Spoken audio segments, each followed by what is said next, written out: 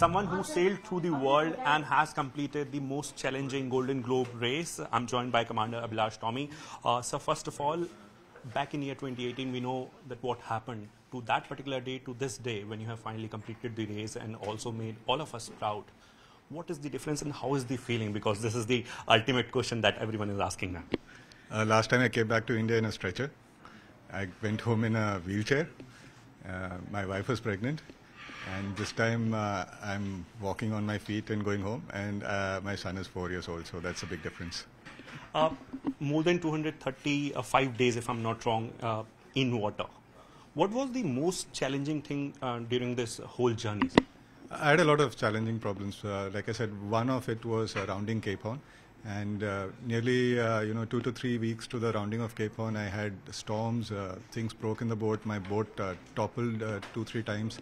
I had a problem with self-steering which broke. And I had to put in a lot of effort and I had to be very resourceful to make these repairs so that I could continue sailing and finish the race. Any moment, when you felt as if I'm done now, I should go back, I should leave this? After I finished the cross line. Sorry, after I crossed the finish line. No, it's okay.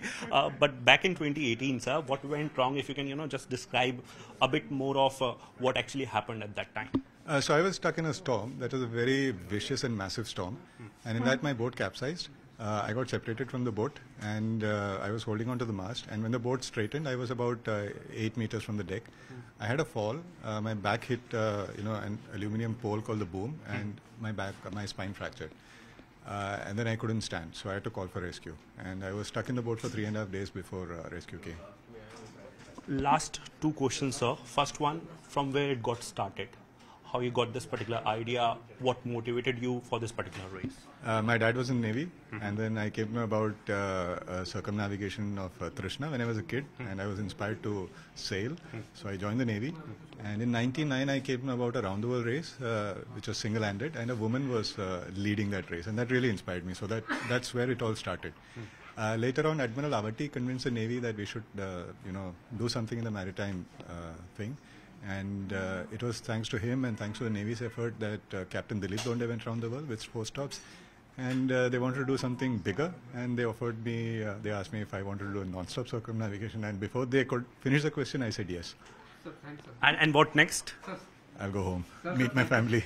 All right. So clearly Abhilash Tomy putting his thoughts forward about this particular race and about the victory, because he has made all of the people here in the country proud.